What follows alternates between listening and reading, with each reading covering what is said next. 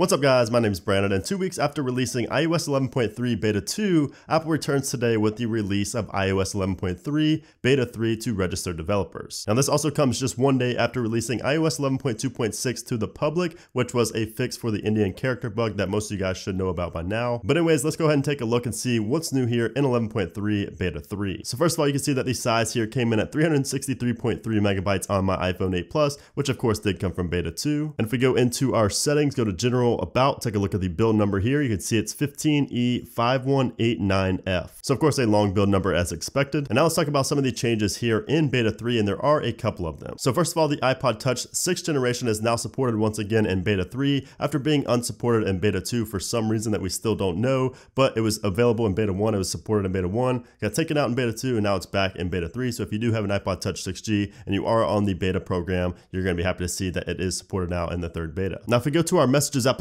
and go to delete a message, you can see that the placeholder text with the underscores is now gone, and now we get an actual prompt that's user friendly. And I say user friendly as in just the text, it shows actually what's going to happen when you delete it instead of just being some placeholder text with underscores. That doesn't really make a lot of sense to most people. Now one of the big bugs I've noticed on my iPhone 10 and also my iPhone 8 Plus is that sometimes the music application would stop playing once you open an application, a third-party application, a stock application. Sometimes it would just randomly stop playing your music or podcasts. Now that has been fixed here in Beta 3, which is really nice because I still struggle with that on iOS 11.1.2 on my iPhone 10, which is my daily driver. Unfortunately, I have to be on that version to jailbreak, so I'm still struggling with that, that bug right there. But that has been fixed here in Beta 3, so your music won't stop playing after opening apps randomly now. Now, if we go into our settings, go to privacy.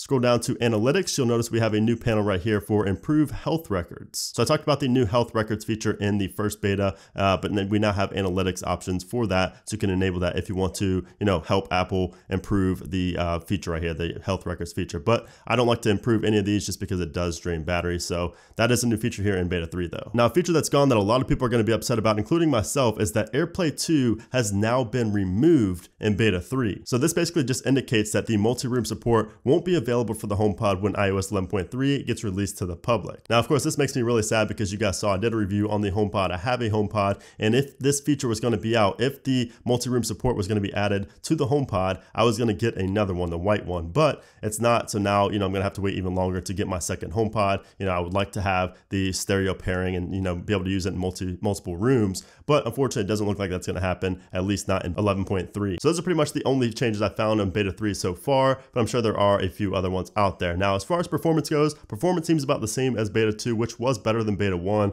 but not really too much different. It's pretty smooth. I haven't really noticed too many bugs, a couple of app crashes every here and there, but not too bad. And it's pretty much the same story with battery life. Battery life is great, and it's likely the same as Beta 2, but of course, I haven't been using it long enough to be able to tell you for sure. But anyways, guys, that's pretty much it for iOS 11.3 Beta 3. I hope you enjoyed the video. Make sure to stay tuned for a lot more videos coming soon. I'm sorry for the quietness on my channel lately. I'm definitely going to be coming back with a lot more videos very, very soon. But if you enjoyed this one, make sure to hit that thumbs up button. Also, let me know down in the comment down below if you're on the beta program, what you think of this third beta of 11.3. I do also have a jailbreak update video coming out very soon, so definitely stay tuned for that. But anyways, guys, thanks again for watching, and I'll see you soon.